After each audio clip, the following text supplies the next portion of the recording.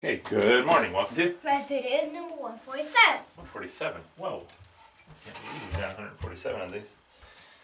Okay, so here we have a problem based on a math contest problem from a math contest called MOEMs. Okay?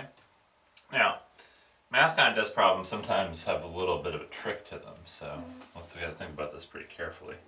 Okay, here's the problem. What is 432 plus 641 plus 114 minus 232 minus 441 minus 14? Okay, what do you think? How do you think you want to approach this? Hey, we could go 432 to 232. What do you mean? Okay. 432 minus 232 equals 100. Oh, not quite, but you're definitely on the right track. What is 432 minus 232? 432 minus 232 is? 400 minus 200. It's 230 minutes. That's...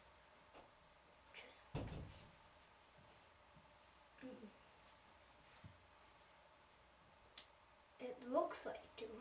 200, right, that's right. That's right. 200. So we can, if we just start adding all this up, that's going to be really hard, right?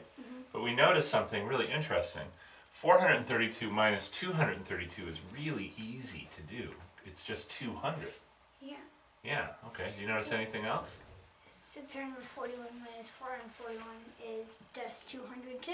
641 minus 241 is 200. So we got 200 plus 200 by regrouping in our super easy way. And 114 minus 14 is 100. Right. Good job. So this whole complicated, super complicated, so crazy complicated, it's so crazy, we don't know how to do it, simplifies to be 200 plus 200 plus 100, which is, why don't you write it? That is 500. 500, and then write a big exclamation point. Well, wait, you gotta make your zeros a little better than that. 500, exclamation point, 5, happy face 500.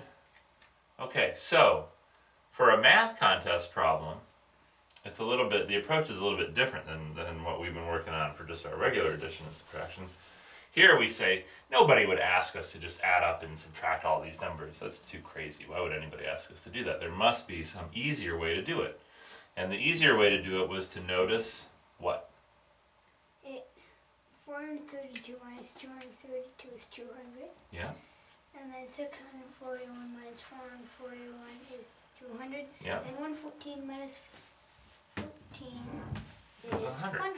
Right, so we found an easier way to do the complicated problem.